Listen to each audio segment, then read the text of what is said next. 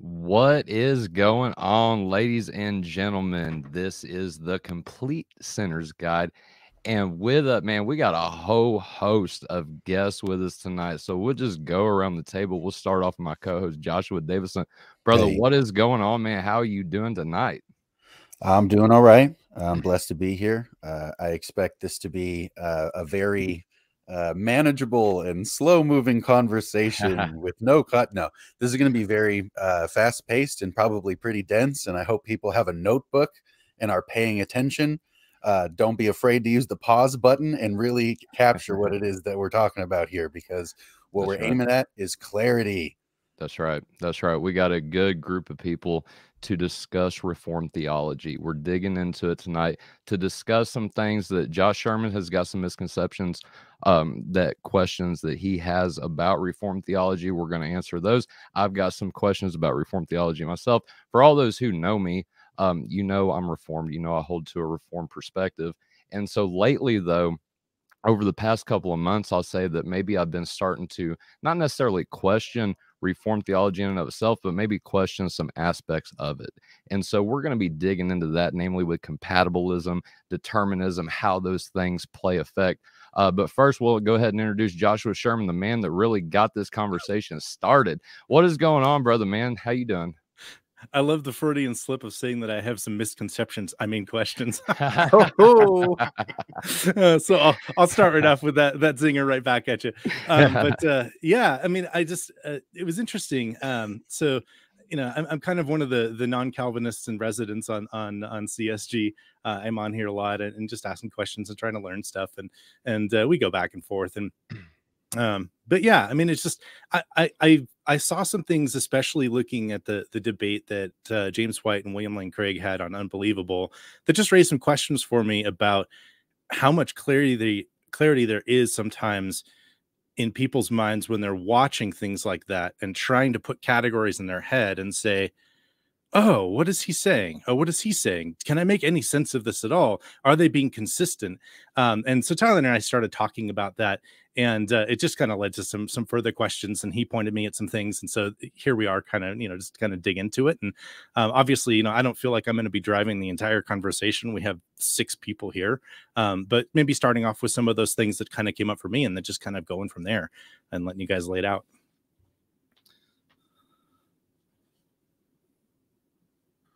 okay. Well, looks like Tyler somehow dropped out just now.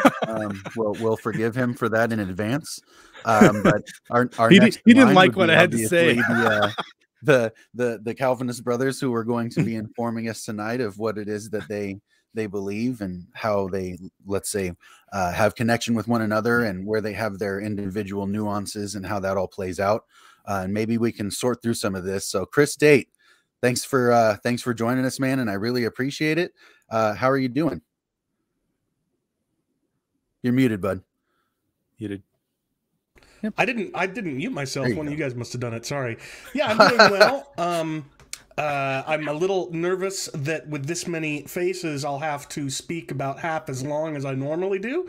But I'll do my best. That's probable. But I don't want to curb you from being able to speak your mind, but there's probably going to be some sharing of headspace here, because there's a lot of other things going on, and this is kind of intimidating for me also, because being the one that I feel like Sherman and I are the elephant in the room, trying to take up as little space as possible. And so with that being said, Andrew, how you doing, buddy? Welcome to the show, and thank you for joining us, man. Hey, once again, it's good to be with you guys. Really thankful for my, recently fast friendship with Tyler, just being able to put all of this into motion. And for tonight, most who know me on social media know me from TikTok. So my TikTok handle is Andrew Does Apologetics. I would say the part of the Lord's vineyard that I mostly work in is not only spreading the gospel on a giant global app that seems to not know what it is by and large, but I delve into Reformed theology. I think amongst the group tonight, I'm probably the baby Calvinist. So I always tell my non-Calvinist friends who I was alongside of theologically a year ago, hey, I'm very confident where I am now, but if someone were to ever give me something exegetically and not emotional against Calvinism, I'm obviously going wherever the truth goes.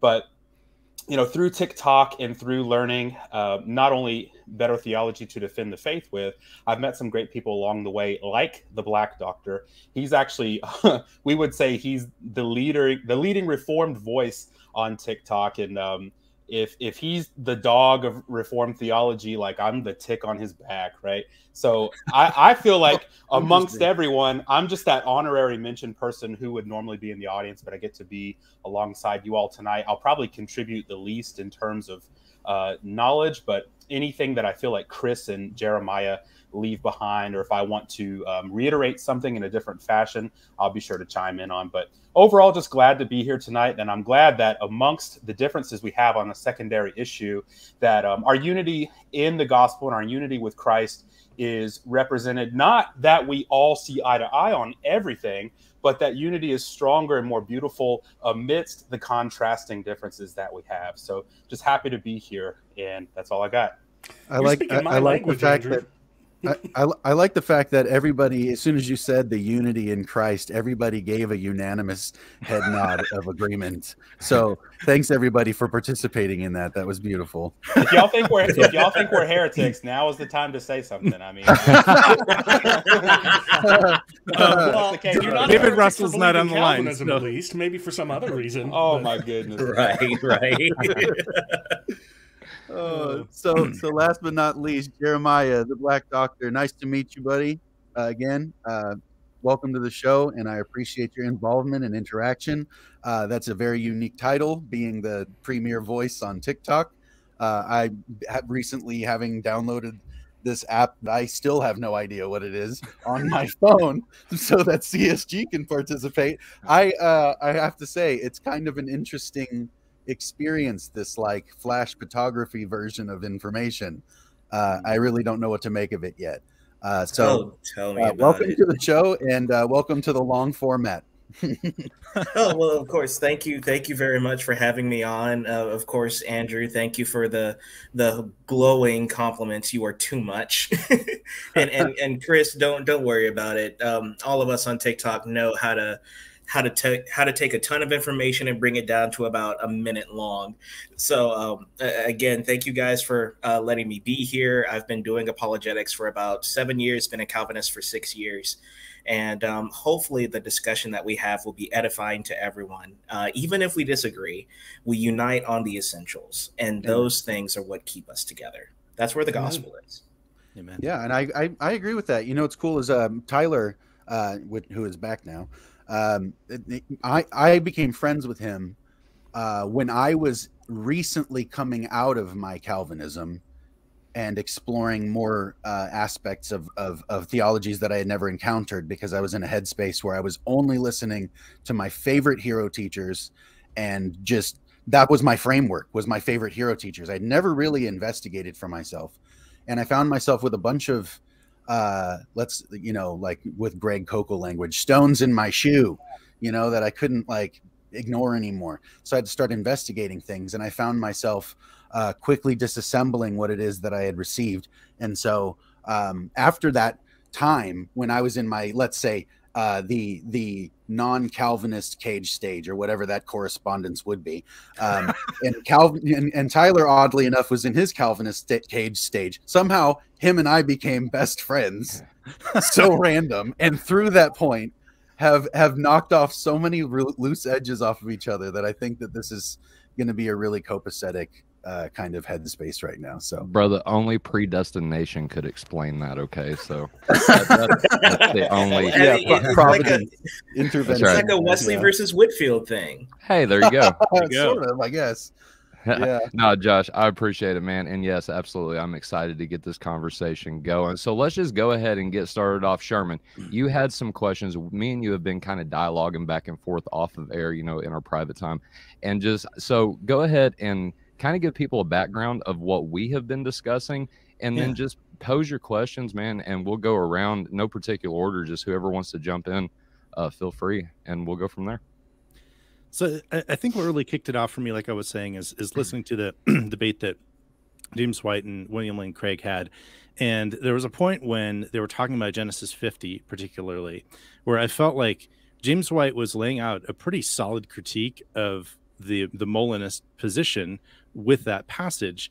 And some of the language that he used, I felt like fit better into frameworks that I've generally understood as non-Calvinist. So I just kind of had that moment of going, okay, I need to clarify some things here. I need to explore this more. So I started talking with Tyler about it, and he pointed me to Randy Alcorn's book Hand in Hand, where he essentially kind of lays out different views on providence and free will.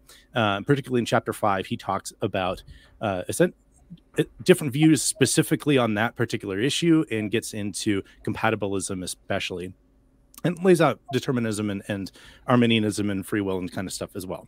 And so I came across this quote, and I was just kind of listening to it, and I went back, and I'm on Audible. I went back and listened like 5 or 6 times, and I was like, I don't think I've ever heard someone that says they're a Calvinist say that before. So then I had that question of like, okay, I think that maybe a lot of what we're seeing when people say you don't understand Calvinism really is people not understanding just how much variety there is within Calvinism, and then thinking they're talking to someone over here when they're actually talking to someone over here, and just kind of being completely discombobulated.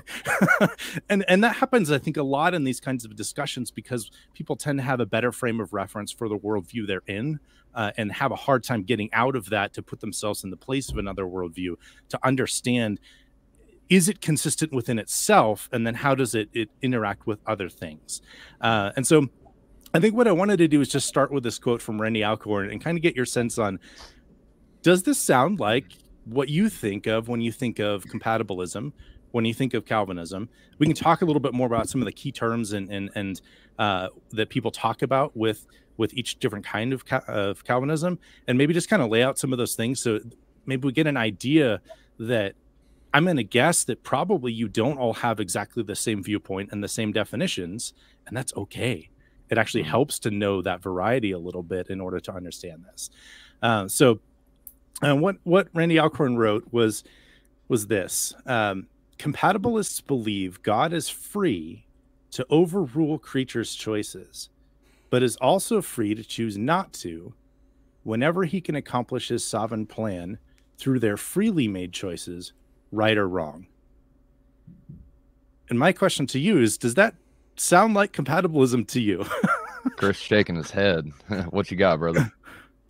Well, I'll explain myself, but I just want to say I fully intended to wait and not speak until my fellow Calvinist guests here had a chance to speak. So just for the record, you're the one who asked me what I think. I wasn't the one who just leapt to grab the microphone first. That's right. Well, so first of all, it is true that there are some Calvinists who think that God determines some things but does not predetermine others. Greg Koukl, I think, is an example who self-identifies as a Calvinist, believes that God predetermines some things but not all. And it sounds like that's kind of what Alcorn is getting at there. But I would say that's likely... What's that? I think so. Yeah. I would say, however, that that's likely a minority of people who knowledgeably self-identify as compatibilists. Compatibilism, just for your audience sake, and for your sake, if this is new information, compatibilism is short for compatibilistic free will, and it's just the idea that determinism is compatible with moral responsibility. Mm-hmm. Those are the two things that are compatible in compatibilism. So right off the bat, I find it kind of strange that Alcorn would identify compatibilism as the view that God overrules some people's choices, but in other cases lets them make their choices freely, because the whole point of compatibilism is to affirm determinism. Right. Full stop. Okay. But a determinism that is compatible with moral responsibility. Yeah. So no, I don't think that. So I would not say that. What I would say, what's more, and no compatibilist is going to say that God overrules people's choice sometimes. We would say, or at least I would say as a compatibilist, and I think most compatibilists would sign on this dotted line, that people choose, we all choose, but what we choose has been predetermined by God from eternity past. It's not about him overruling our choice, it's him predetermining our choice. Now, at some point in the discussion, I want to get to this idea of so-called causal determinism. Many times in that conversation between Drs. White and Craig accused compatibilists of believing that God moves people to choose one way or the other. And I reject that. However, not all compatibilists will reject that. So I'll table that for later in the discussion. But no, just in short, I don't think that Alcorn's description there really fits most of us compatibilists. Jeremiah, what are your thoughts on that? Yeah, you look like you were nodding in agreement with Chris. Are you in the same kind of boat as he is right now? Yeah, I would wholeheartedly agree with Chris. Compatibilism to me is just the proposition that human free will and God's predestination, God's decree are compatible with one another. They don't automatically cancel out. Other theories, sort of like Arminianism or even Molinism, they seem to presuppose indeterminism. And so I would say that the Reformed position, and especially the Calvinist position, is that they are compatible. And the question is, what kind of free will are we talking about, and how does God determine? Well, Chris said specifically moral responsibility. So by free will, you mean moral responsibility? Is that so? Those are the same thing for you then? Well, Jeremiah, maybe it would be better to say they have a sufficient degree of freedom as to be held morally responsible. Yes. They can do actions that are either praiseworthy or blameworthy. Okay. They certainly will do some certain action because it is determined. They will do some actions that are praiseworthy and blameworthy, and therefore, because it's a reality that's built, it needs to be corresponding to a judgment. So they have moral culpability for the things that they themselves are doing, right? Correct. Am I following? Yes. Okay. I want to clarify something real quick, Andrew. I want your thoughts on it. Decree. Jeremiah said God's decree. Now, whenever you guys are talking about God's decree, are we talking about something that just? I know people have different opinions on this, but I'm just going to say it because that's what that's what I'm familiar with. In eternity past, right? Before God created, he had all of this planned out. What I clarify as what would happen, right? What will happen, that was planned out in God's mind before he created. Is that what we're talking about whenever we're talking about decree? Yes. And so where we contrast from an Arminian, or I don't want to just broad brush all the non-Calvinist groups as Arminian. That's something a newbie Calvinist does, and I'm trying to detach from that. So let's just say those who take the prescient view of foreknowledge and predestination, and even Molinists. So what we're saying is that in the prescient view, while God's just conveniently aware of what is going to happen, even though he's not the sole first ultimate cause of that, or in Molinism, that God, to the superlative over prescience, he's now got a matrix of all feasible universes that he has to actualize based on his choice. We actually would just tie the knot, I think, the most consistently, and in that decree, in order for him to bring about things freely. And this is something that James White kept bringing up, the eudokia. If God's delimited to choose amongst something that he just knows but he didn't cause, or multiple infinite realities that he's not the sole determining cause of, then how can he do it to the good pleasure and graces of his own will? We would just say as compatibilists that he is that ultimate first cause. And I agree with Chris and Jeremiah that he is not moving people. So if I have it in my heart as a depraved sinner to go rob a bank, God's not like pulling me up by the arm and dragging me into my car to go rob that bank. He knows that in my depraved nature, I'll act according to that nature. And even though in time I'm acting freely to do that thing, he's predetermined that all so that it's not caught off guard, and everything, even down to the most finite detail. And as R.C. Sproul would say, even the tiniest molecule, where there can't be a maverick molecule, all of it is ultimately predetermined by God. So this is a lot more than just a mere foreknowledge of the events that will happen. This is an actual working in and with those events, like, per se. Because the thing is, and this is the grounding objection, right? If God's just aware conveniently, but he didn't cause, how does he know that? And what other eternal force independent of him is eternally relaying that information to him? That's where I think I didn't like William Lane Craig's answer to that at all. It's like, well, that's not necessary to answer. Or I think at even one point towards the end of the debate, he said that there is no origin to evil in humans' actions. It just kind of is. Mm-hmm. And so that's where we would see a problem in their view. Mm-hmm. Well, I mean, necessarily the way that the situation would go, it wouldn't necessarily be God working in and with something in time the same way that we would, obviously. So I saw Chris's reaction when you said that. I think what he was going to say, and correct me if I'm wrong, Chris, that it would be something like God prearranged everything, and we are now acting it out in time in exact correspondence to God's prearrangement. Is that the idea, rather than God necessarily interacting with it on the spur of the moment in time? It is prearranged in the way that God saw fit to do so. Yeah. I think that's close. And the one thing I want to emphasize is that, and this isn't going to be true of all compatibilists, but it's true of me, I don't necessarily think that the way things take place in space-time in accordance with what God has planned is because God sort of set up the initial conditions of the Big Bang, and then there's just an unbroken chain of physical cause and effect from the moment of the Big Bang all the way to the point where they hit us now. Like, I don't think he has to... Kind of like a theistic deism. Right, like the clock. Right, I'm not right, exactly. So here's what I would like for more Calvinists to think. I would like more Calvinists to think like me, and I think they should think. I think they should think of the relationship between God's decree and what takes place in space and time as analogous to the relationship between the author of a story and the events that take place in the story.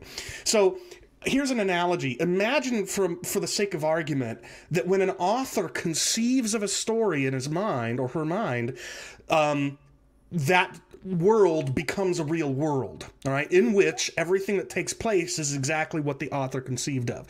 So let's say that J.R.R. Tolkien conceives of the world of Middle-earth, everything that happens from the past stuff that's recorded in the Silmarillion all the way through The Hobbit and in through The Lord of the Rings. Right. At the moment that Sam and Frodo reach Mount Doom, and Sam is pleading with Frodo to throw the ring into the fire to destroy it, for those of you who know the story, Frodo refuses. And thankfully, Gollum appears and rips the ring away from him and then falls into the fire with it and prays, thankfully the ring gets destroyed that way. But here's the key thing I want to get at. At the moment, if this world that Tolkien conceived of became real by virtue of him conceiving of it, and his conception of it is what I'm making analogous to God's decree. If that happens, at the moment that Frodo is faced with the decision to throw that ring into Mount Doom, Tolkien's not doing anything. Tolkien isn't at that moment writing the story. He's not at that moment moving Frodo's will. And for that matter, this doesn't commit one to thinking that Frodo's decision is just the latest effect in an unbroken physical chain of cause and effect stretching back to the Big Bang of Middle-earth. You don't have to do any of that. There's just some sort of mysterious relationship between the decree of Tolkien and the choice of Frodo to throw the ring into the fire in a way that's analogous to the mysterious way in which God's decree that I would do X or Y guarantees that in time I will do X or Y. It's an infallible decree. It will absolutely happen, but God doesn't have to actively cause anything to happen. And I think that is a way to avoid the charge that, in our view, God is the author of evil. So is that, in a way, Chris, how God can allow things to happen as well? Well, but I'm one of those weird Calvinists who really resists the language of permission. Okay. Because this is something I wanted to talk about, because people have different views here. Right. Because in that, go back to my analogy, Tolkien doesn't allow any of the characters in Middle-earth to do what they do. He decrees everything they do. There is nothing that takes place other than what he says they will do.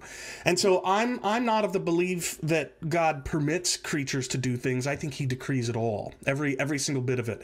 But I just don't think he has to. I don't think he's actively causing it. Sometimes he writes himself into the story, so to speak. Right? He influences, like, for example, example, he parts the Red Sea, right? So sometimes he is active in the story, but I'm just saying he doesn't need to be active in the story for what he decrees to obtain. Kind of like restraining Abimelech's sin with Abraham, or Abraham's wife. He wrote himself into that, whereas he necessarily didn't have to restrain that per se. That's right. Gotcha. Real quick, and then we'll go back to Sherman because we kind of hijacked the conversation, and then we got a question from Blake. But Andrew and Jeremiah, I want to get your thoughts. Do you guys, what do y'all think about the permission language? Y'all for it? Not so much? What do you guys think? For me, it really does depend on the context. Some Reformed, and I believe even Calvin himself sometimes uses the language of permission, but we have to frame it within a particular contrast. You use permission in contrast to, action. For example, active and passive. God has his active decree in which he actively moves and participates in providence, and then his passive decree, as in, men, particularly in relation to evil, men doing things out of the sinfulness of their own hearts. God isn't putting a gun to their head saying, be evil, right. Nor, as the hyper-Calvinists would, some hyper-Calvinists would imply, that God instills evil into the creature, and that would actually make God the author of sin. The use of permission is only to say that God has decreed these things to happen, but in his decree, he is separate from evil actions. Gotcha. I'm on board with that. I could affirm permission in that sense. So the difference, it's not that he's not decreeing it. It's not that he's not preordaining it. It's just that he's not actively causing it or motivating it. Whereas in some cases, like for example, when he hardens Pharaoh's heart, he is actively involved in influencing the person's will. Gotcha. Right. It's primarily in the use of, or explaining the use of, secondary causes. Okay. Fair enough. Andrew, what do you think? Anything else you want to add, brother? Or? Y'all remember when I said I was the baby Calvinist? No, I'm kidding. So what jumps out to me scripturally, because I do want to stay grounded and make sure we're all on board to say that we're sola scriptura. Genesis 50:20, I think, actually perfectly explains men's actions and permission in that sense of the execution of second causes, but also Acts chapter 4, how Pontius Pilate and Herod and all the Gentiles came against God's holy servant Jesus to do whatever his hand and his plan had predestined to do. That encompasses, I think, the core and the heart of compatibilism. And what I also thought is R.C. Sproul's quote, "God's free, I'm free. When my freedom runs into God's freedom, I lose." So there's that. Well, I don't have a disagreement with that quote from Sproul at all, or the quote from the scripture. So I don't think that those necessarily draw out the distinctions that we're looking for in that way. But I appreciate the way that you applied that. That makes sense after what's being described here, why you would bring that up. But can I ask, because it seems like there's a unanimous agreement here, and I know that Tyler has some distinctions personally from some of the things that you guys described, at least in some of the conclusions that we've come to in the conversations in the past. And so to kind of draw this out, you guys are saying like unanimously that this is the foundation of understanding the Calvinistic framework is that God ultimately authored all things that will be. Like without exception, it's full determinism with the disclosure that because we're experiential agents, that we are morally culpable for what we do. Is that a good recap of where everybody's at here? Or I'm not trying to like pull all the nuances back out, but kind of nobody disagrees with that so far, right? I would be a little careful. I would say, yes, it sounds like we all believe in what is sometimes called exhaustive divine providence, exhaustive determinism. God predetermines everything that takes place in time. But I think the reason why we're saying that people are still held morally accountable is because at the moment of choice, nothing is forcing their hand. They're not, God isn't grabbing their wrist and moving their hand to sin, or he's not, he didn't trigger the big bang that sets off a line of dominoes that eventually culminates in a person sinning. No, people sin by their own choice, but what they choose was perfectly and exhaustively predetermined by God. Right. And so it's not necessarily materialism that's responsible for because I think that's what you're saying, is that you're not a materialist, you believe in God. And so I think that but like thinking about it as a material causal chain, as though there weren't any like person there, I agree with you that makes perfect sense to make that distinction. So I wasn't trying to say that we don't like have the experience of being persons, right?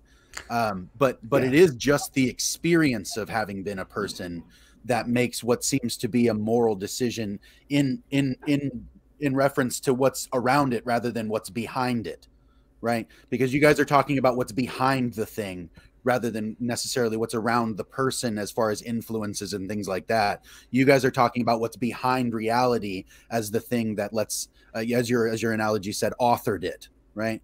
And so it's kind of like a different thing. We're not talking about necessarily the immediate influences of the choice. Like you said, it's not a gun to the head. It's necessarily the person in that circumstance making this decision. But the decision corresponds to that which is behind the decision, the authorship, right? Or the decree, to use the decree. Yeah, Sure, language, decree. yeah. Okay, so rather than authorship, I'll use the word decree. That's why I'm trying to be specific to the language we've defined, so that we can all follow each other. Right. Yeah. Okay, cool.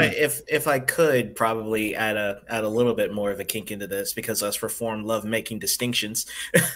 I would personally distinguish between the subjects that we're talking about, especially when we get into the biblical scriptures. Right now we're speaking of God's decree, God's predestination, so to speak. And then when we get into the biblical scriptures or narratives in relation to how God interacts with time, we should use the term providence, because that is how God actually interacts with time and interacts with his people. Right now we're talking about God's decree and how he is the ultimate cause of all things, even the actions of men. And then as we go into the biblical narratives, we will see God actually interacting with his people. That's how, in our experience, we see God, quote unquote, changing his mind, us influencing his actions and things like that. Because as you were saying, Chris, right now we're talking about the author as he thinks about his story and as he begins to write his story. But as we get into providence, we see how he, as the author, actually goes into the story and interacts with his characters. So if we can talk about that interaction a little bit, I think it'd be interesting, because this is another place where I think maybe people get confused when we start talking about compatibilism, is that there are different views of kind of how that works behind the scenes. And one of those is that kind of Edwardian view, right? That essentially people will pursue their greatest desire. And that what God does is he essentially is like, well, the greatest desire you have now isn't going to accomplish my plan. I'm going to make you have a different desire.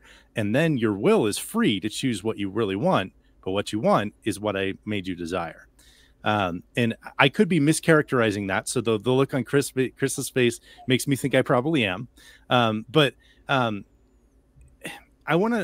guess when I think about like God moving or God doing something within time, interacting with people, however that works, I want to talk about that a little bit more and just kind of see, like, how do you see that fitting together? Chris, how did I mischaracterize Jonathan Edwards so that we can maybe be clear about this instead of having a caricature that I'm playing off of as a script? I'm not an expert on Edwards, and if Jeremiah or Andrew knows Edwards better than I do, then they can come in here. But I suspect it's a mistake to say that what Edwards thinks is that God actively changes people's will to guarantee that they make a certain choice. Desire. Fine, but still, I don't think he's stepping into time and changing people's desire in order to guarantee an outcome. I think what what Edwards probably was saying is consistent with what we've been saying and the concept of secondary causes. The means by which God guarantees that in his story some agent does something is by predetermining that agent is born and is raised and has experiences that shape him in such a way as to have a greatest desire, and that greatest desire is what the agent pursues when he does some certain action. So I don't think Edwards is saying that he's going in there and changing people's desire. It's just he predetermines what people's desires will be, so that what they choose is exactly what he wants them to choose, because it's consistent with their greatest desire. That sounds a whole lot like Molinism in a way to me. In some ways, yes. In some ways, no. I think really the distinction between Calvinism and Molinism really goes all the way back into, how God obtains his foreknowledge, how God actualizes worlds, things like that, the grounding objection. But the way that you described God changing natures or changing the desires of one's heart, the only way that I believe that would actually work, and if I'm thinking, because I've seen this argument from Edwards come around in some circles, I think the only way that would be relevant is in relation to, subjects like regeneration, the changing the heart of stone into a heart of flesh, where then our desires, our nature to sin has been changed. So we begin to hate our sin. We begin to start loving Christ. Our hearts finally start beating for him, and we start going to walk in his way and fight against the flesh.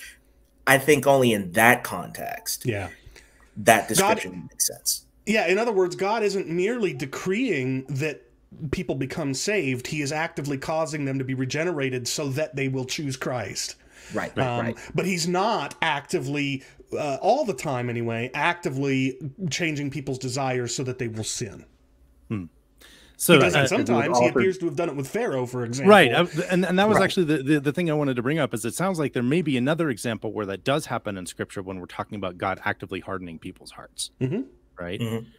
So that seems like another place where God is doing something with the heart, something inside, right? And that's one of the things that I think gets super interesting, that maybe sometimes gets kind of walked over when people are going back and forth about, like, well, did God harden Pharaoh's heart because God started and Pharaoh did, and then, like, which one was first and what matters and all that. Like, it's like, to me, what I think is interesting is that it specifically says they both did in different circumstances. So you have God hardening Pharaoh, Pharaoh hardening his heart. For some reason, the way that the narrative of Scripture is written, we're supposed to understand something from the fact that Pharaoh was involved in this too, but also God was actively doing something. And this is where one of the other questions that I kind of had was, when we had the episode a few weeks ago with Bishop James Long, at the very end of it, we got a little bit into Calvinism and free will, and he's an exorcist. And so he deals a lot with kind of the sense of people that have truly lost all will, because they're being ruled by the spirit, right? And he just kind of doesn't agree at all with Calvinism, and took a very much a sense of, like, God never overrules free will. It's almost an absolute. And I was talking with Tyler about it, and I was just kind of thinking, like, but I feel like we see that in Scripture, and so, like, I'm somewhere on the in between, but I'm trying to kind of just work this out a little bit more as to the specifics of how that works. So when we're talking about regeneration, it sounds like God is actively doing something or moving. And we're talking about hardening in Scripture, it sounds like God is actively moving within somebody. Are there any other instances you can think of, or are those basically our two categories? I think of Romans 1, but you could parallel that to hardening. So those who did not wish to retain God in their knowledge, he gave him over to a reprobate mind. But I don't think the sequence of things as we see happening in time, whether it's regenerating and bringing us to spiritual life, or sending us a strong delusion like Romans 11 talks about, or giving us to that depraved mind as a result of judgment, I don't think those things escape God's ultimate decree at all. I think it's just the sequence in which it happens. Yeah. Well, in fact, I would argue that his own actions of regenerating and hardening are themselves parts of his decree. So going back to my analogy of Tolkien, if Tolkien were to write himself into his story, the actions that he takes in the story are part of the story he writes. You know what I mean? So so you're right.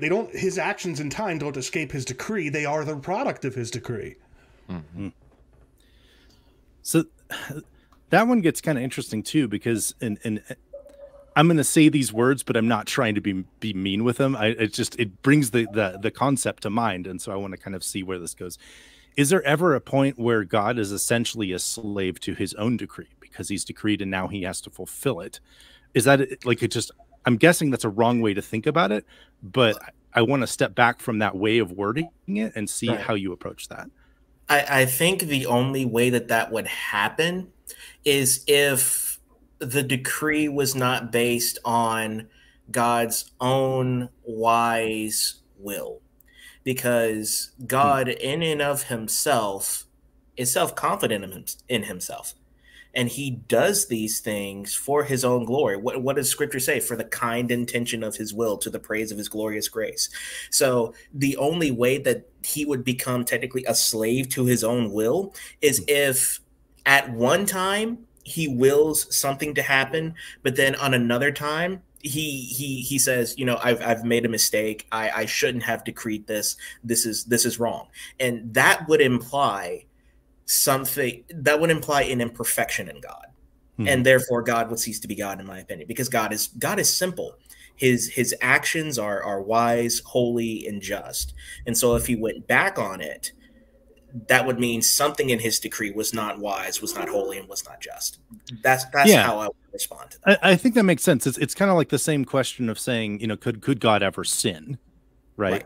Is he a slave to his goodness? Like, well, I'd rather say he's kind of a bound. weird way to say it, right? He's the ultimate perfect standard in which he's bound to himself. And so for God to decree something and then 2,000 years into that, no, wait. I want to save like 3 more people. Like that would imply an error in judgment. Or I would think, I'm not accusing you of this, of course, but if that were possible, that means we're thinking of God in almost a limited human way, rather than being someone who's omniscient, eternal, perfectly moral, good being. Right. And what does scripture say? That God is unable to lie. He physically cannot lie. Why? Is it because of an imperfection in him? No, it's because he's good. He's good. He cannot deny himself. His nature is in and of itself good. So why would God even attempt to do something evil? Why would God attempt to deceive? His nature is just. To use a really crass analogy, I have the capacity when I see a pile of dog poop on the ground to reach down, pick it up, and eat it. But everything in my being screams out against it, and I will not do it no matter what. And I think God has the capacity, arguably, to sin, but it would violate every fiber of his being, and so therefore he doesn't do it. Right. Can I just jump in for a second and ask, because I think that the way that everybody had at least a unanimous agreement with Chris's analogy to Tolkien being the author and Tolkien, let's say, authoring himself into mixed portions of the story to make seeming spur of the moment interventions, but really they're part of his authorship itself. They're not in contrast or in interruption of the story. They're literally part of the story, right? How would you differentiate that from like a role play? Is God literally making a story? Is this reality as real as we experience it? Or is this kind of a preliminary to something else that we'll experience with him when we get to heaven and glory? Because the way that you described it has my mind going, because I have a tendency to look at things through a narrative lens in that way, kind of in general, because I am a storyteller. I like stories. I love to listen to stories. And I feel like we are in a story in which we participate. But that participation, I don't think, is one-to-one analogous with something of a story like Tolkien's, where Frodo, or let's say even for the sake of what we're discussing now, let's say Sauron, right, is in a position to do something other than that which is penned, right? So then in what sense, because Tolkien bears a direct relation to Sauron, because Sauron's a fiction. And outside of Tolkien's mind, there is no Sauron until he shares it with some other person. Right, but remember, Remember when I offered the analogy, though, I said, let's say for the sake of argument that by conceiving of a story, Tolkien actually creates the world of Middle Earth. He doesn't. Right. And I actually don't think that has to be an analogy. I think that we actually do create things in our imagination. We just don't have that play over reality around us. It exists within ourselves. And so I'm saying is that's still analogous to the way that God is making this story. It exists within the confines of his own self. Yeah, I don't think I would say that. Okay, so then there is something outside of himself that we're real, like we exist apart from God. We're actually a real thing. Yes, but we do exactly what he wrote, exactly what he decreed. And to answer your initial question, people have a misunderstanding of what our eschatology. They have a misunderstanding of eschatology. The Christian hope is not in escaping material creation. It's about it's in hope of being resurrected within material creation and glorified, perfected, made immortal, living for all eternity. So to shape the analogy a little bit more, it's more like Tolkien creates a world that has a beginning and has no end. And we are in that story. We will die at some point unless he's decreed that the Lord returns prior to our deaths. But we will rise within the story again and be made perfect and immortal and live with Christ for all eternity. It's all part of the decree. Eternity future is, in my view, entirely exhaustively decreed. Okay, so then his interaction in the story, let's say, is necessarily something like I don't, what other, like, besides role play, what word would you use to characterize God's interaction with a story that he pre-wrote? He's actually interacting with those actual real agents in the world he creates. It's just that his actions are exactly what he decreed they would be. Mm-hmm. Would it it's just almost be divine? as if, go ahead. Well, Chris, I would ask, is it just as saying not only did he create the story, but he also places himself as one of the characters in it? Mm-hmm. And so when he enters into the story, he becomes one of the characters. I mean, it's just like in the incarnation. He acts as one of us. He becomes one of us. Well, but you need to make a distinction between what God does as himself in the story and what God does as the incarnate Son in the story. Very true.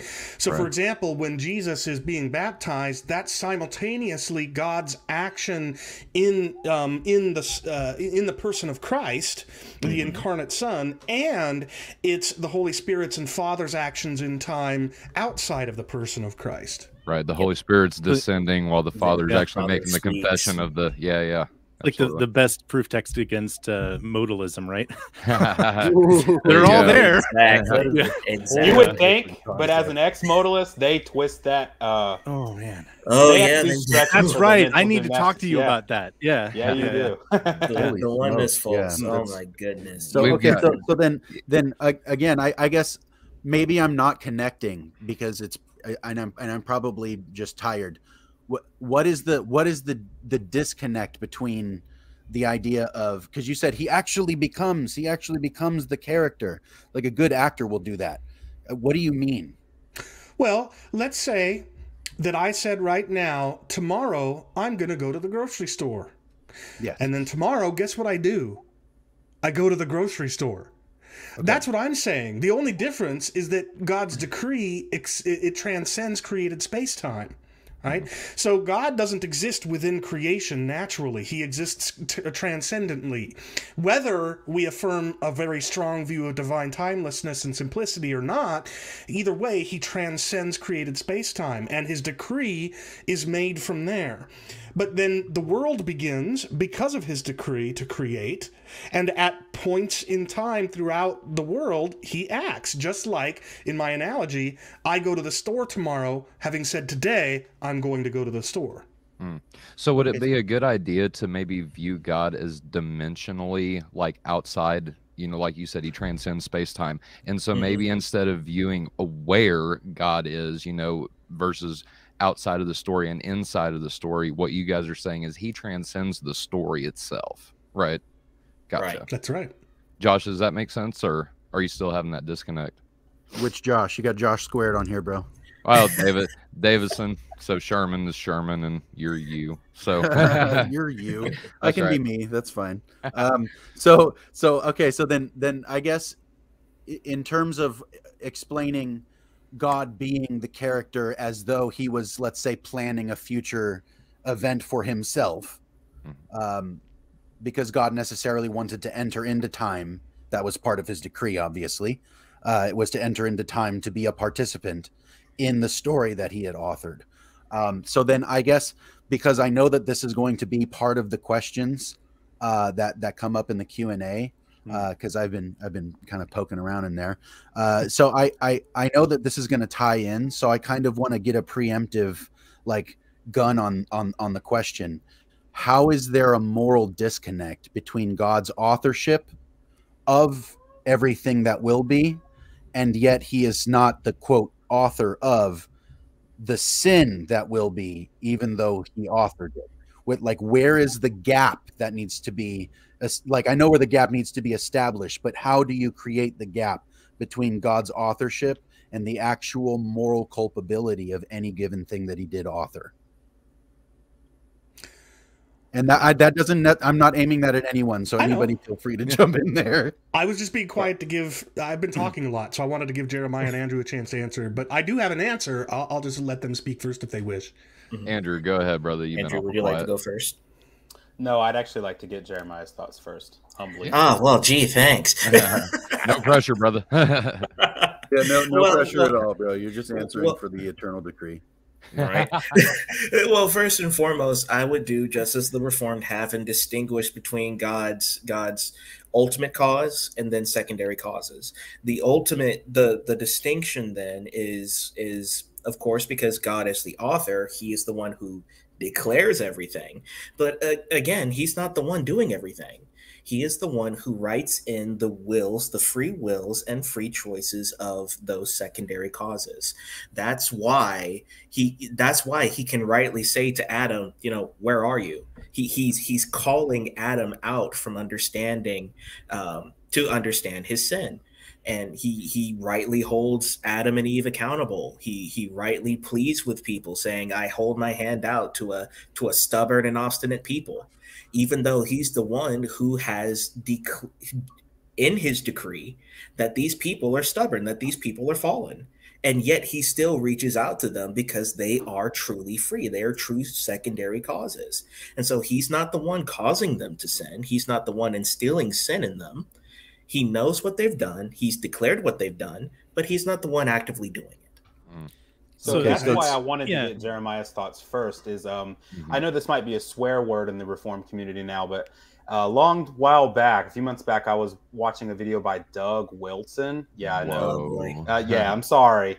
But in his Reformed Basics, if we're speaking analogously, I actually like his analogy between the playwright and the character in the play, like Shakespeare and the person playing Hamlet. But that's what I was getting at when I said role play, and I wasn't trying to be necessarily disrespectful or anything. That's exactly what I had envisioned, was something like that, like William Shakespeare writing himself into a play, something approximating that. The only thing I was saying to that degree is when Shakespeare writes the person who's playing Hamlet's lines, we ask who is responsible for how well the play went, the author or how passionately the person acting does. Is it the playwright or the character? And the answer is actually both. And where it would actually tie in our space is that God is the Shakespeare, but he's not bound to space and time in our system. He transcends that. But I would also say it like this too, because I saw this in a comment on one of James White's videos. It's the difference between saying, did God personally invent the washing machine? No, like he didn't come into whenever that happened and said, here I am, I'm going to invent the washing machine. But he did predestine the people, the chain of events, the things that would lead up to the person having the idea to personally invent the washing machine. And that's the distinction between preceding and predetermining everything that would happen in his so-called narrative or story versus actually being involved. So just to clarify, then there is a distinct difference between decree and cause, right? Yes. Gotcha. Yes. With one exception, or with one caveat, which is there is a distinction between ultimate cause or first cause and causes in time. So I'm comfortable saying that God is the ultimate cause of all evil in the sense that he is the first cause of creation, but it's not causal in the sense that we normally mean. And so to go back to my analogy of Frodo, God has predetermined that Frodo will throw that, or will refuse to throw that ring into the fires of Mount Doom, but Frodo is making the choice to do so. There's nothing forcing his hand. Granted, the ring is exerting some influence, just like drug addiction or, you know, my own sin nature. A lot of things influence my decisions. But Tolkien isn't forcing Frodo's hand, and neither is God forcing mine. So this is what's critical. The problem with the author of sin objection is that it uses a word that where they mean cause and we don't. We don't mean God is causing people to sin. Yes, he's authored the story in which people sin. He's decreed that they sin. But what makes him not the author of sin is that he's not, in the sense that the objectors mean by that phrase, he's not causing people to sin. He's simply decreed that they will. Gotcha. Gotcha. So I think maybe two things that come to mind for me, and one is just recognizing that really, if we're going to talk about God being the author in the sense of being the ultimate cause because he created, that's something that all Christians share, right? That's not an objection I can just lay at Calvinist's feet and say, well, I'm non-Calvinist, I don't have to deal with that. Well, like we all have to have that sense of the fact that God created a world in which evil happens. However we think about that, whether we think that it happens because of free choices that don't have to do with God's decree, or whether we think that God decreed them all, we all have to deal with the fact that God created a world in which evil happens. That's just something we share, and that's okay, you know? But only we determinists shoulder the burden of saying that people's choice to sin is logically posterior to God's decree that they do so. Right. So that's in fact, I've been saying for some time now that Calvinism, or that determinist Calvinism and Molinism, they just swap a certain logical order. In determinism, God's decree that somebody does something logically precedes that person actually doing it.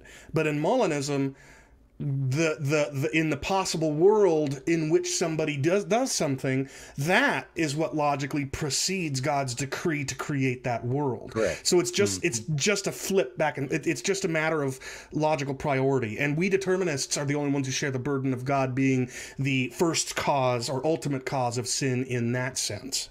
Right. What it really boils down to, the ultimate debate, first of all, it's an internal paradox, which I think is what makes this secondary in nature. It's not antithetical to the gospel. But I really feel like my reflection on not just Molinism and determinism, but all of the non-reformed trains of thought is one's calling God's goodness into being by being the ultimate first cause of evil, potentially. And the other one would say, if you don't agree with us, now you're calling God's sovereignty into question.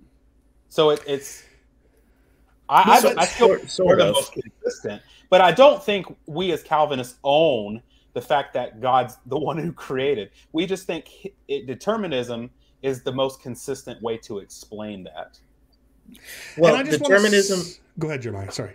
Well, I would say that determinism first and foremost declares God's freedom, and then, well, it first and foremost declares and safeguards God's freedom, and then we get to the subject of man's freedom, because, of course, prolegomena, God comes first. Theology proper, God comes first, and then you have anthropology, the free will of man, the accountability of man, and things of that nature. However, when it comes to Molinism, sort of like what Chris was saying, it's the opposite. Man's freedom comes first, and then you have to deal with determinism. If that seems to be the behavior that I see in Molinists, that's just how I see it. So here might be a case where we've stumbled upon a genuine disagreement between me on the one hand and Jeremiah and Andrew on the other, which is totally fine. I disagree with just about everybody on some things. but you're the annihilationist. That's right, exactly. But I actually have become convinced that that non-Calvinists are not jeopardizing God's freedom. They're not subjecting his freedom to our will. And the reason is because, to a T, every non-Calvinist, every indeterminist, every Molinist, every Arminian, every open theist, every provisionist that I've spoken to has said that it's not that God is unable to predetermine things exhaustively the way that we believe, but that he chooses not to, because libertarian freedom is a greater good. It's just like us saying God won't sin because it's against his nature. Well, in the same way, they would say God won't predetermine exhaustively because that's against his nature. Right. So I actually don't think that other views, with the possible exception of open theism, jeopardizes God's freedom, even if I do think our view is most consistent with Scripture. I think we might get there if we get into people where it's like, once God has created and we're in situ, that God cannot overrule free will, right? Some people talk like that. And I think if people are talking like that, then that's where, to me, it sounds like people are putting a limit on God that I don't think is there. Right. I don't think non-Calvinists are going to say that God hasn't the ability to overrule people's freedom in time. I've seen it. It's not a common view. Okay. It's not a representative view, but I'm just going to say that within the non-Calvinists, as a non-Calvinist, I have seen that happen. I do not agree with it. Good. I think that's a mistake. If I were to become a non-Calvinist, I think I would say God chooses freely not to overrule the freedom of creatures. Right. Yeah. Guys, this has been all. Go ahead. Oh, okay. Yeah, I was going to say, Tyler, it's probably time to jump over to that Q&A section, because we've really extended for about an hour now. So, well, kind of going through it, we've answered like a lot of people's questions to begin with, but we'll start with this one from ladies and gentlemen. Isn't God giving a sin nature to people in consequence of the fall? Exactly, him working evil into their very nature. Well, whoever wants to jump on that one, yeah. One problem with that objection is that he doesn't decree that the fall, or his decree, the carrying out of his decree that the fall happens, that fall is the result first of Adam's and Eve's choice to sin, which, yes, God decreed, but they didn't act from the position of having a sinful nature like all of their progeny do. Right. So I think what we would say is that the sin nature that is from the position of which all of us sin since Adam and Eve, that is the consequence of Adam's choice to sin. And I would argue that even our sin nature doesn't exhaustively determine our actions.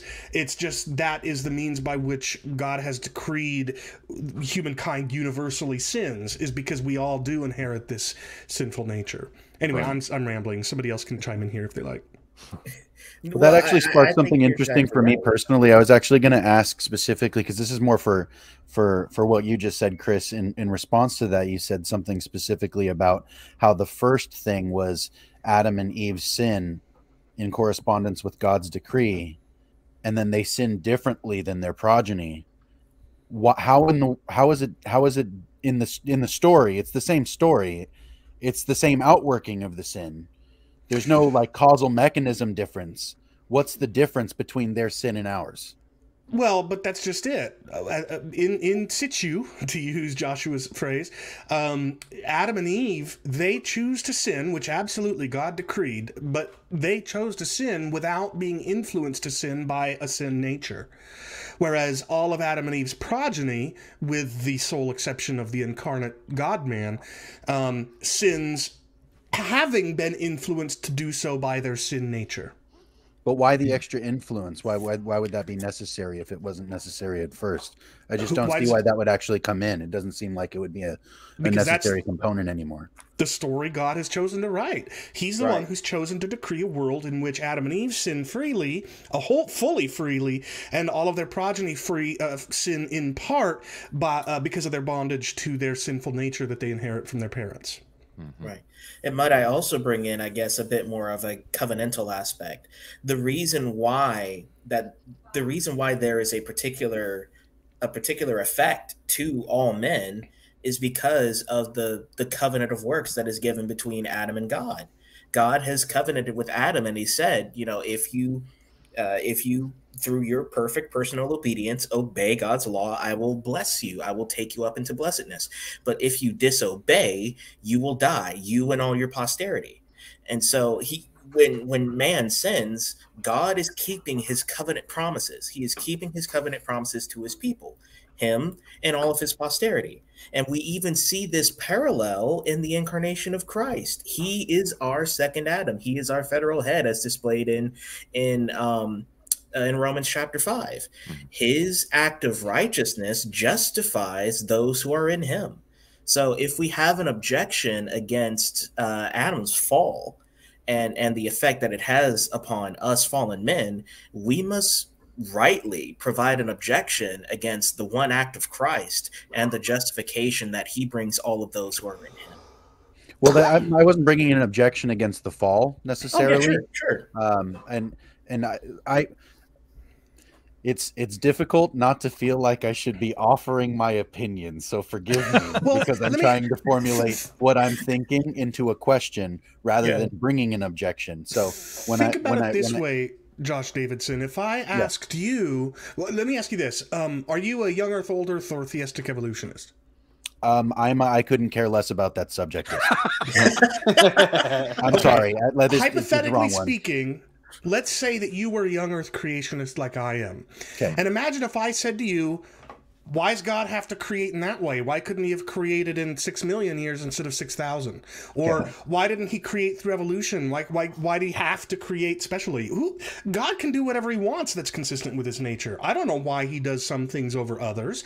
So the fact that he has chosen to decree the sin of Adam and Eve without an influencing sin nature, but his decree of all other people's sins does entail a sin nature from the moment that they're conceived. I don't know why that's the story God chose to write, but it's the story that he chose to write. So then can I ask specifically what you mean by free when you say freely or freedom? I mean nothing is forcing their hand.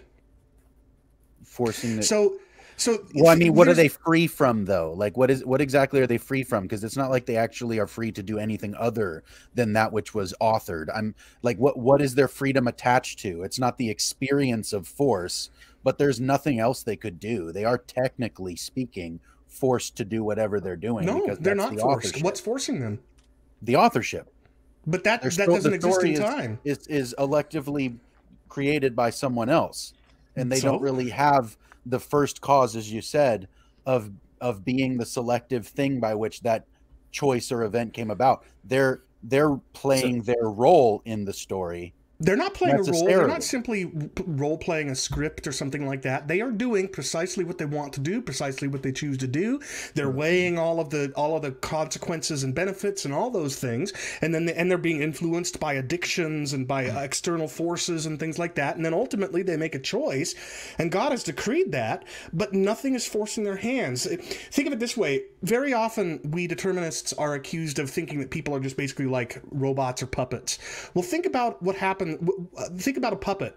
When a puppet moves, it's because a marionette is pulling a string. That string is attached to the arm, and the arm moves. Similarly with a robot, a programmer in time programs the execution, and then the CPU carries out the execution, and it moves the robot's limbs programmatically. It's all direct causation. But what we're saying is that when a person chooses to sin, there is no marionette string tied to their hand causing it to move in a certain way. There is no programming that's firing in the world God has created that brings about the action that God has decreed. So that's what I mean by free. There's literally nothing forcing the agent's hand to do what they nevertheless do exactly as God has decreed. So Chris, the decree experience, right? We're talking about their experience, not their will. Can I take no, it is their will. Their will is bound to the decree. Like it isn't free. Like it's their will is free to whatever nature they're under. So we're not saying they're free autonomously. I'm not talking about their nature. I'm talking about. But if they were autonomously free, then it's possible that they could do something other than what God decreed to do, and then open theism becomes a possibility. Or that God chose not to decree it, like Chris said. But that's different. I'm like I said, I'm not trying to bring my own opinion. I'm trying to understand what you're saying as distinct from what I'm hearing. So because what I'm hearing sounds like a technicality, not like anything that amounts to an actual difference in my mind. as well, you you're certainly describe it. I'm welcome to trying think that, understand. but what I'm saying is that agents are free because God isn't forcing them to do what they do. They are doing what they do out of their own volition. The decree. Might I provide? I would hope to provide a little bit more of a, not only just a confessional quote, but a quote from a scholarly work, the Reformed Systematic Theology by Joel Beeke. Do you think that would help? Mm-hmm. Go ahead, Jeremiah. Here, this is what Joel Beeke says when he talks about the relationship between God's decree and man's sovereignty, and the objection of full-on causal determinism. He says, Reformed theologians teach the divine decree alongside the doctrine of man's free moral agency. Determinism asserts that man's actions are caused by what is in and around him, so that he behaves like a machine. Against this idea, Calvin said, quote, "We do not, with the Stoics, contrive a necessity out of the perpetual connection and intimately related series of causes which is contained in nature," end quote. Turretin writes, "Each person's choices become spontaneously from his heart when he perceives a situation and makes a rational judgment about what is good." End quote. Perkins said, quote, "The necessary decree of God does not abolish the nature of second causes and impose necessity upon the will of man," end quote. One creature could necessitate the action of another only by hindering the latter's free agency. However, God the Creator does not act on the same level as creatures. He is able to necessitate the creature's actions while upholding those creatures as genuine secondary causes, acting without coercion on their own level. Consequently, Willibius says, quote, "The decree of God is not the cause of moral evil, for it determines what takes place, not by a coercive necessity, but merely an immutable one," end quote. God makes no one sin. So, and we see with the fall, we see not only are there factors spontaneously coming from Adam and Eve's will, but we also see the consequences of, Eve's temptation by Satan. Of course, Satan tries to draw doubt within the heart of Eve. And when Eve looks at the fruit, she sees that it is good for food and she wants to desire it. And so she takes. And then she gives it to her husband, and her husband, who is with her, does not question anything, but takes from his wife and eats the fruit. So we see free choices there. We see what they want to do, and it is not forced upon them by anything. So because God decreed something, that does not necessitate force, coercion, or anything of like that, right? Because something is decreed. Part of an authorship. That's what I was getting at before. It was authored beforehand. He wouldn't need to make a direct intervention. It can't occur otherwise. Well, speaking of authorship, the nature of these questions are poised to make it think like Calvinists are the only ones with the issue. Whether you're a Molinist or whatever in between. That's again. I'm not bringing up anybody else. I'm talking about what you guys have said so far. That's all I'm talking about. So I'm not being polemic. I'm not trying to say that Calvinists are unique to anything. I'm talking to you three gentlemen about what's unique to you and your beliefs, because you've been very articulate so far. So I'm not trying to bring in anybody else's opinions. I'm just trying to get clarity from what you've said so far, because you guys have been really, really good at this, this whole like back and forth thing. But I feel like we've reached the real sticking point, is that there seems to be something that's attached to the experience of human beings that is, as you said, uncoerced, unforced, but it seems to be isolated to our experience of the events, because it's not independent of the decree. It is subsequent. Well, nothing's independent of God and his decree. Right. That's what I mean. But here's the thing: you're just simply insisting, with what I would take to be no justification, that it's not freedom unless it's autonomy. Well, that's what I mean. Is I don't understand what you mean by freedom. By freedom, I mean there is nothing forcing them to do what their greatest desire is to do. Right. It seems that in your objection and in your definition of free, you are presupposing incompatibilism. And that's the reason why our explanations are not sticking, because you're not using the definition of free will that I believe that, well, of course, that the three of us believe that Scripture uses, and how the Reformed exegetes have looked at it philosophically. Incompatibilism in and of itself is automatically going to clash with anything that tries to make God's decree and man's free will compatible, because it's for them, by definition, it's not. Mm. Right. Can I read guess it, that's probably Josh? exactly what it is then, because Yeah. I wouldn't necessarily agree that actually amounts to something like freedom, except within the experience of the individual. And that's why I would call it an experiential will or an experiential agent rather than a free will at that point, because the agent themselves is only experiencing what would be a free choice if it was disconnected from something that rendered it immutable. Like you said, it's not a causal thing. That's why we're not. That's why You're just insisting you guys that aren't free and materialists. autonomous It's not are like there's synonyms, just and we're not. Yeah, I was about to conceding say that. there's just a conflation of freedom and autonomy going on here. We're not going to concede So- that conflation. I don't even think we need to go necessarily to free and autonomous in this, because autonomous is basically like it's you know, own law, right? It's like I can do what I want. Well, don't right? commit the etymological fallacy, though. Just because Okay. autonomy comes from autos and nomos doesn't mean that it means, you know, one's own law.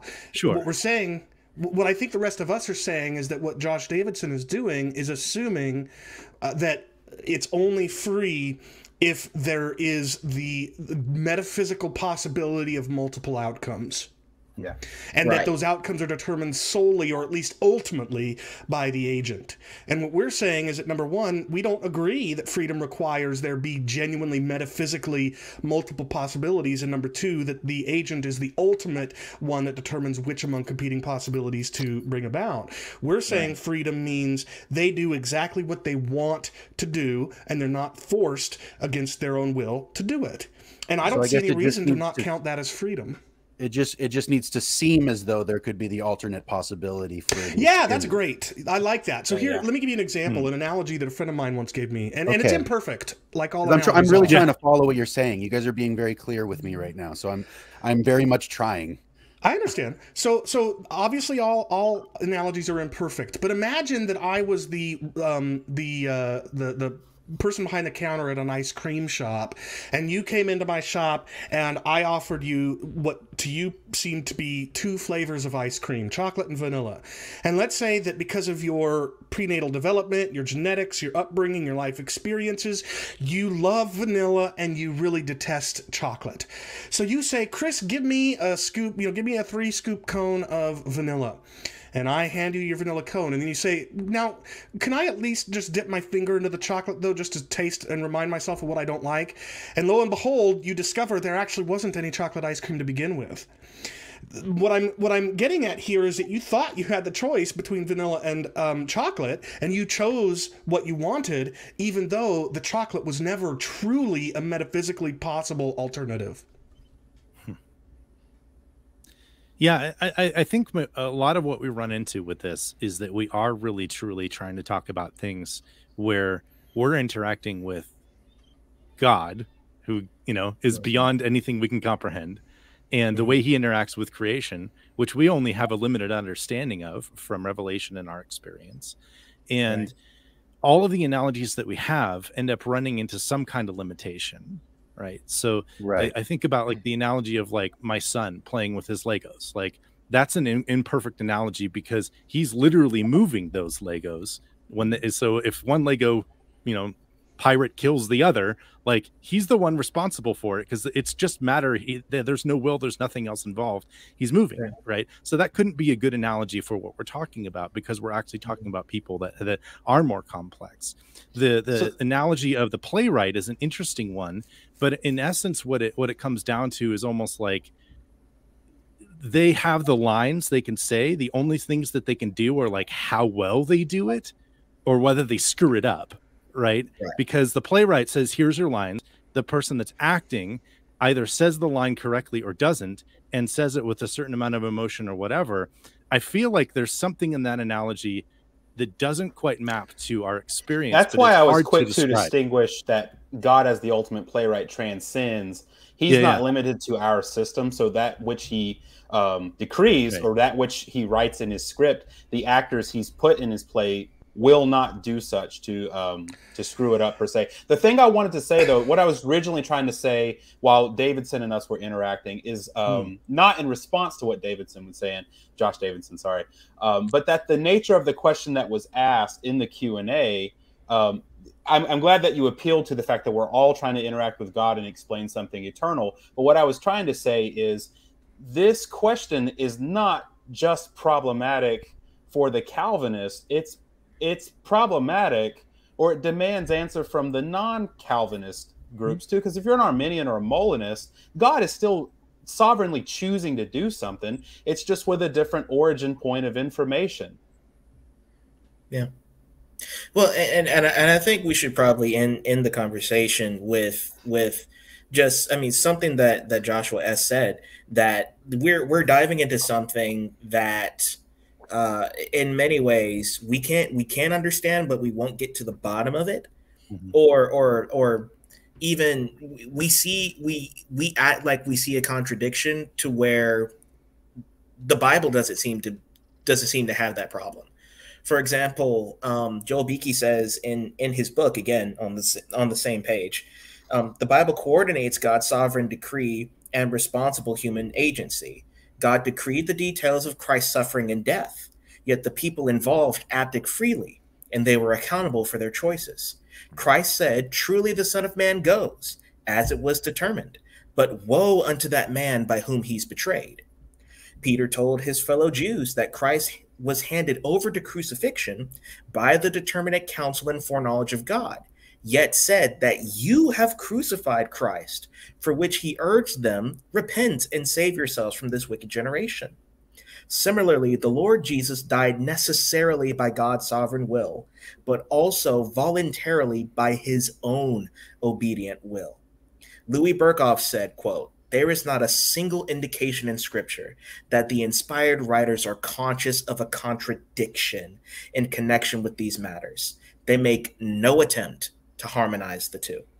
This may well restrain us from assuming a contradiction here, even if we cannot reconcile both truths." You guys got anything else you want to add to that? I really appreciate everybody for their respectful manners tonight and the clarity that you guys were able to, and I hope that Sherman and I were able to bring out some things that might be different than the normal cycle of the conversation as it usually plays out, and kind of get some of these other things out. And I just really appreciate you guys right now. Yeah, we got a couple more. Well, we got a lot more Q&A questions, but a lot of them have to, do with the same thing. So I'm kind of going through them. But Elizabeth asked, she says, "I don't understand the difference between decreeing something, permitting something, and causing something. Any good sources or resources for understanding that's a good these question. concepts?" That is a good question. What I would want you to read some of those sources too. So. You guys have any books or videos or podcasts to recommend to get some of these people some long form answers to those things specifically? I think Guillaume Bignon's book, Excusing Sinners, Blaming God, is a good book to help distinguish between what those three things mean. Okay. And if people go to my Theopologetics YouTube channel, they'll find a series that I did in which there were 3 episodes all having to do with the God as author analogy.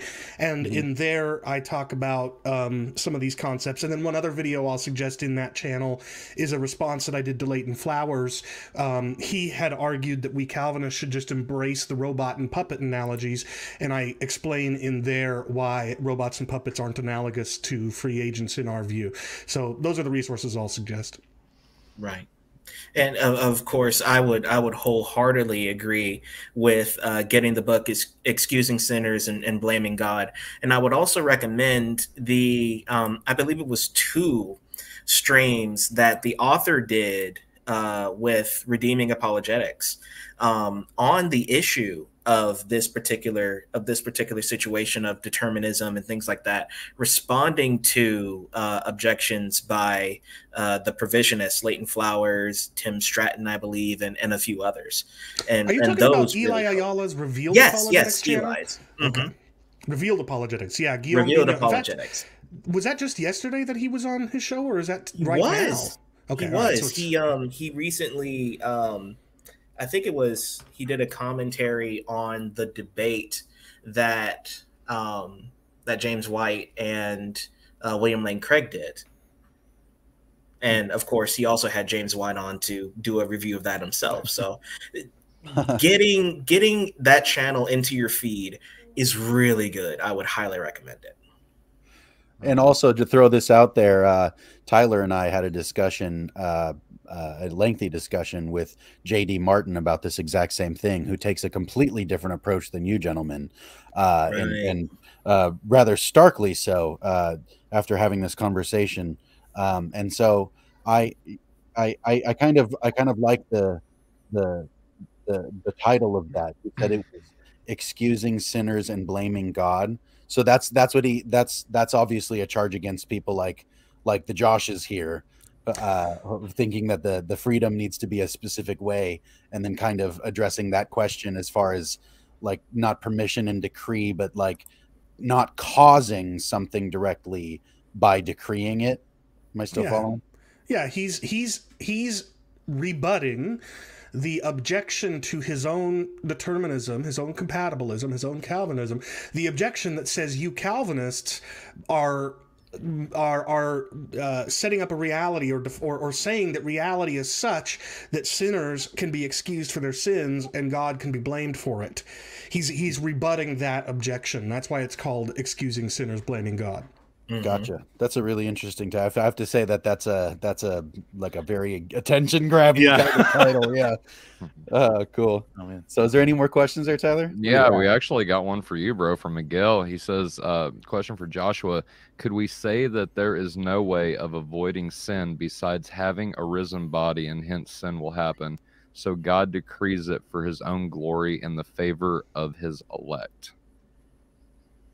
I'm not sure what's the, I don't understand. Yeah, I don't. Could we say that there is no way of avoiding sin besides having a risen body, and hence sin will happen? So God decrees it. Jesus did not have a risen body before he died, and he did not sin, and he wouldn't have sinned even if he'd never died. So I would not affirm this. Yeah, I was going to say I'm not sure I understand it fully, but God decrees it for his own glory and the favor of his elect. So I think what he's trying to say is that it's inevitable that we would have sinned anyway, even if we were free, something like that. If I'm trying to piece that together, and that God decreed this to be the outworking of it to be something that brings glory to himself and favor to those who love him, something like that. Yeah, maybe that's what he means. I might be misunderstanding. I'm sorry. I'm tired. No, that's kind of the way I'm making it out too, Miguel. If you're still watching, brother, feel free to clarify if we missed it. But Jordan Thornburg had a really good question. He says, "Okay, now we're getting somewhere. Does God determine the desire upon which we must act?" How would you guys answer that? I think that was answered. Well, there's this, Jordan kept asking in the chat, who causes them to sin? Who causes them to sin? Yeah. They cause them to sin. They choose to sin. It's their will that causes them to sin. But number one, their will is influenced by all sorts of factors, including their genetics, their prenatal development, their upbringing, their life experiences, their addictions, everything. Their friends, their relationships, all of that influence the will, including their own desire. And the result of all that influence is that the will makes a choice. But that, number two, that choice has been predetermined by God. So the whole problem with Jordan's question is he keeps saying what causes them to sin. They do. They cause themselves to sin. Their will does. It's kind of that going back to that assuming incompatibilism, right? Yeah. That's gotcha. Jeremiah, Andrew, you guys want to jump on that too, or? Because I wholeheartedly agree. I mean, Tertullian said, as I read, our desires and our choices spawn they come spontaneously from us. Right. So the blame cannot go to God. It comes from us. Right. And that's kind it's of the funny thing. Because Sam is even continuing it. Who causes their will to cause them to sin? They cause them to sin. They cause their will to sin. I think that largely stems from the fact that these other people are having the same disconnect that Jeremiah described for myself. Is that the baseline assumption here is that either it is compatible, that God exhaustively authored or decreed all things that would come to pass, and also these people are free to act in a correspondence with their own desires and be the cause of their own choices, just not the what did you call it? Primary first? How did you primary first cause? Yeah. First cause? Okay. Without being the first cause of the thing. I think the disconnect is that if there is a first cause and it's not the individual agent, that the freedom is then compromised. I think that's where these people are coming from. Well, that's the assumption. That's the indeterminist's assumption. Right. Well, I think that's what I mean is that I think the opposite assumption is because I think we're both making an assumption to build the case from both ends. I don't agree. What we are choosing not to assume that freedom is compromised if the choice doesn't ultimately originate with the agent, whereas the indeterminist is assuming that it is compromised in that event. Right. So I'm not assuming that it isn't. I feel like that's a semantic difference. I'm not trying to make. I think that what we're saying here is that there's an axiom difference, right? Like we're starting from different points, yes, and then reaching different conclusions because of the different starting points. And I think that's why the word cause is coming out in it. It's not necessarily an attempt to be fallacious. It's literally just missing it. I know you're not trying to be fallacious, and it's of course possible that you're not being fallacious to begin with, and I'm just playing semantic games. That's all possible. All I'm saying is I come to the issue of freedom, and I try to make no assumptions about what that requires.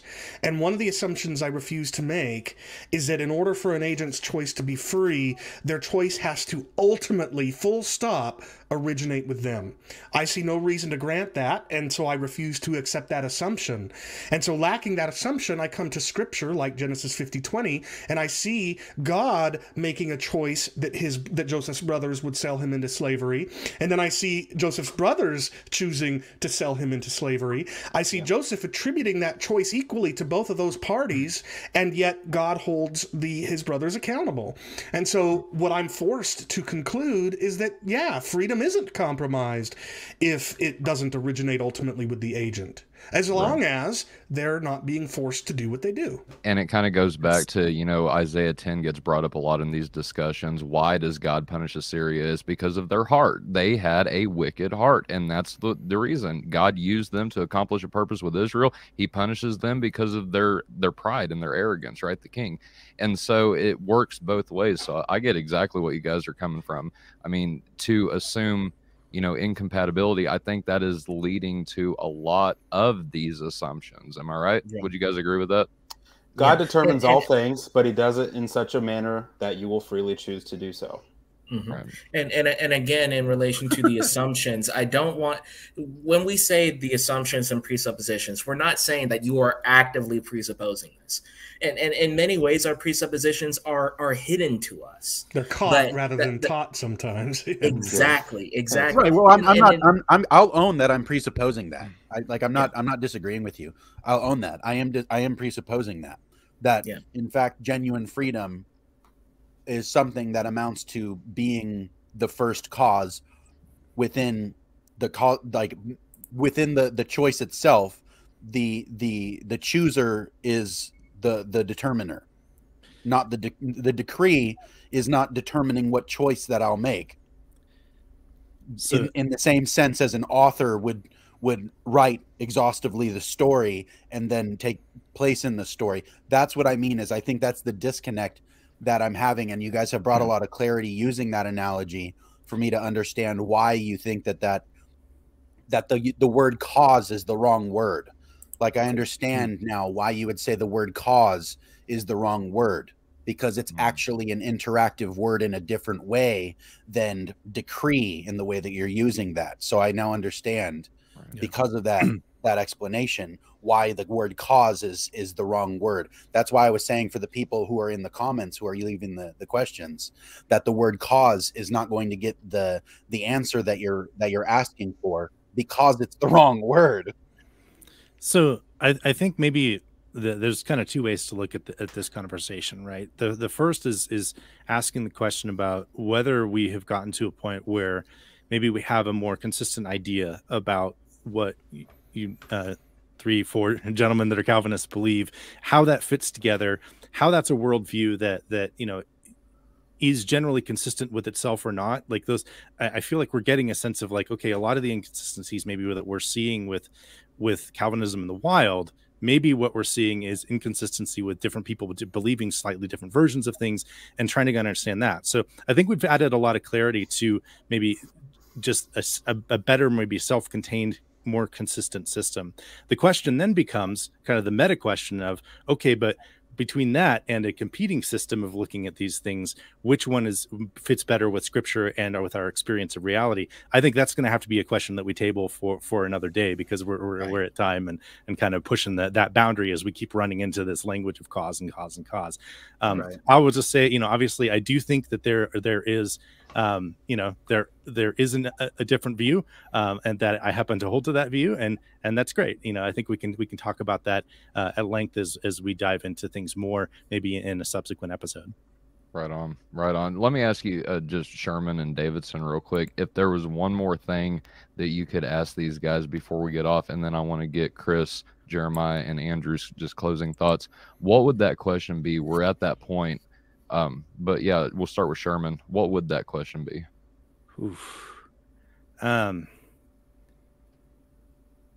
The one thing that comes to mind for me is thinking about Genesis 50:20 and looking at that.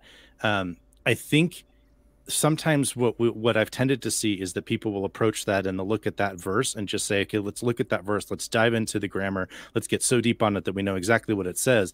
And they kind of forget that he's looking back on narrative we actually have in Genesis 37, I think it's 37, of like what actually happened and kind of how that played out. And so I think it would be interesting to dive into that a little bit more and just kind of look at that and say, you know, it looks like what's happening is, you know, God is giving Joseph a dream, right? And Joseph responds the way that he does, being his personality. He tells his brothers, and playing that out a little bit more, because I think maybe there's a little bit more we could see if we look into some of those details around how this plays out in kind of flesh and blood, and not just kind of theory. That might be interesting. But so it's not really a question, but just kind of an observation, I guess, for me. Well, you've observed a perfect example of the secondary causes that we've been talking about, right? That dream that God gives Joseph, that Joseph then, like a petulant child, goes and brags to his siblings and parents, hey, you're all going to bow down to me. And that causes them to get all riled up and angry and then sell him into slavery. All those things are among those secondary causes that God determines in order to bring about the actions of Joseph's brothers that he decrees. And just to add to that real quick, Chris, there are so many variables that go into just one decision. Think about the billions and trillions and just innumerable amounts of decisions moment by moment that everyone in this world, you know, that does. It's just it's mind-blowing. It's absolutely staggering. Davison, let's get your last thoughts, brother. Anything that you wanted to run by these guys as we wind down? Anything that I would ask at this point would probably end up being cyclical. So I'll just again extend you guys my thanks and my I've got to bail because all right, Sherman. See you, brother. All right, thanks for hanging out, bud. For real. But I really respect all you guys. I expect that, you know, hopefully I wasn't, you know, at any point disrespectful or inflammatory. I was really trying my hardest not to be objectionable, but just to ask questions. And I feel like you guys were really very prepared to answer the questions in a really well-formatted way. I can't say that I was necessarily convinced, but I didn't expect to be. I'll admit that I have my biases, that I came from a position very similar to you guys. I hadn't necessarily heard it articulated in the way that you did with the authorship analogy to Tolkien, and then creating the degree of separation, let's say causally, and then saying cause is the wrong word, drawing these really specific distinctions, I think is really useful. And I don't necessarily want to like rehash the same questions, but I really appreciate the approach that you guys have taken. Andrew, don't discredit yourself. You're very intelligent. But to the other two guys here, I really appreciate you, because there's a lot of other things you could be doing, and that you guys freely chose to join us here and participate in this. And I thank you very much. And we were decreed to do so. That's right. That's right. And gentlemen, I just want to again extend from the bottom of my heart, thank you so much for doing this. I really appreciate it. Chris, love to have you back on every time. It's an amazing conversation with you, bro. Jeremiah, I love you, man. I'm so glad that Andrew introduced us. We're gonna have to do more together. And Andrew, brother, you know it, man. You're always welcome on CSG, and we're gonna have to talk a lot more, bro. But you guys, I really, really appreciate this. Any closing thoughts? Just for kind of, we've got, you know, some little bit of like layback in the comments with people, but if there's anything that you could tell our listeners, just winding down, Chris, we'll start with you. What would that be? I want to encourage my fellow Calvinists to think of, like I said earlier, think of the relationship between God and time as something analogous to the relationship between an author and the story, because I think that non-Calvinists are right to object if there's a meaningful sense in which God is causing people to sin. And so, as far as I can tell, this transcendence gap relationship between an author and a story, or what that's analogous to, which is God and creation, I think that's critical for maintaining moral culpability for humans. And so I want to encourage Calvinists to think more along those lines. But at the same time, I want to encourage non-Calvinists to stop using the puppet and robot crap, because there's no Calvinist has a view in which human beings are analogous to puppets and robots for the reasons that I explained. I want to encourage critics of Calvinism. I think you will most meaningfully interact with our view if the analogy you interact with is the analogy of an author in a story, because then I think you have agents who are choosing to do what they do, but who have been decreed by the author to do what they do. And if that proves to still leave them either morally unable to be held accountable, or if it makes God morally culpable, well, then that analogy, then I would probably no longer be a determinist, because at that point, I don't know how I can affirm human culpability and deny that God is culpable for it. So my hope and my suspicion is that both sides of the debate need to move more toward conceiving of Calvinistic determinism as this author-story analogy, and let the battle, so to speak, happen on that ground, on that terrain.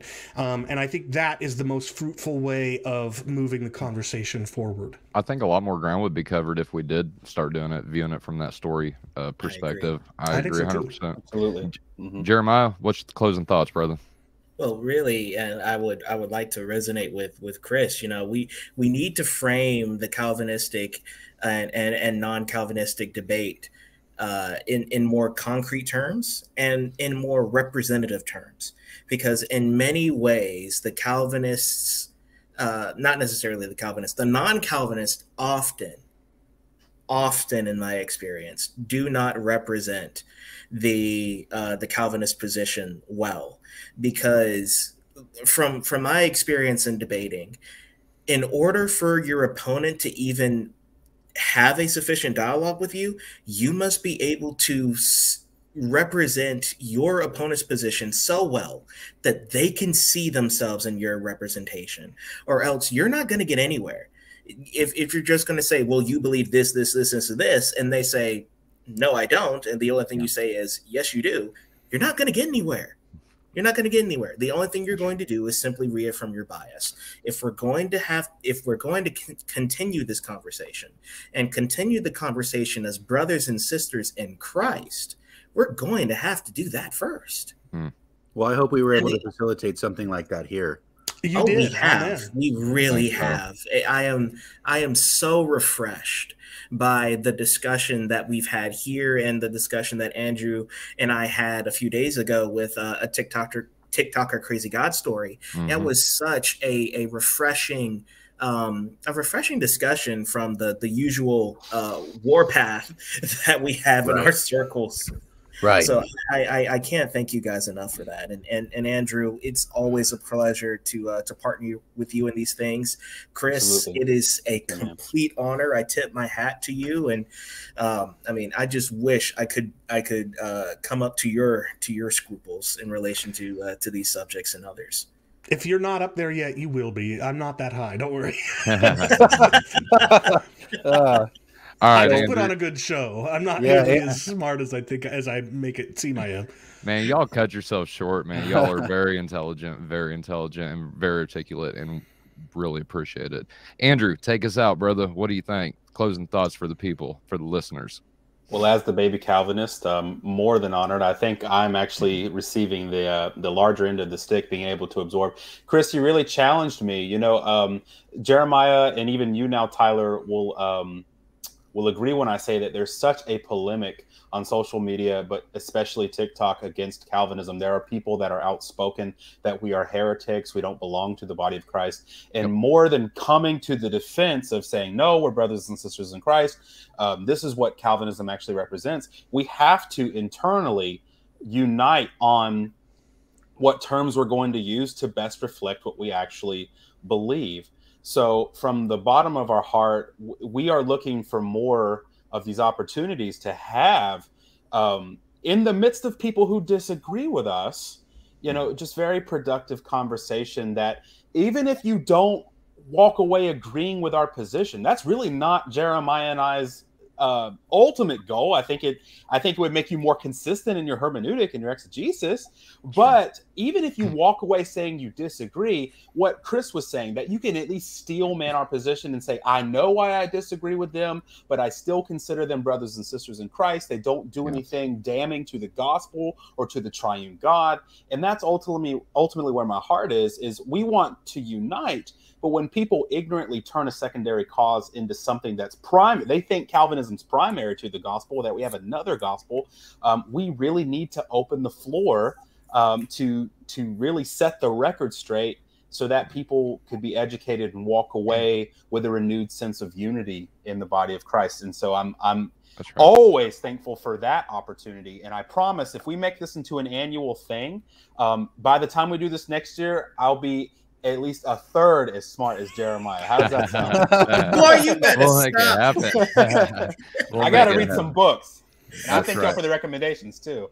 Yeah, absolutely, man. And no, just to kind of piggyback on what you were saying, Andrew, putting stones in people's shoes, even if at the end of the day we walk away disagreeing, right? We can still get together. It's proven right here on CSG that Calvinists and non-Calvinists can get together, have a really good almost 2-hour conversation, and not get into a fight, not get into a knockout, drag out, you know, and it nobody just pulled out the H word. Nobody. Well, it's because David Russell wasn't here, so you know that's kind of what happened there. Well, now he's gonna have to make a response video to bomb you. Oh, you know, it was already coming, bro. That's predestined. I'll go ahead and call that one.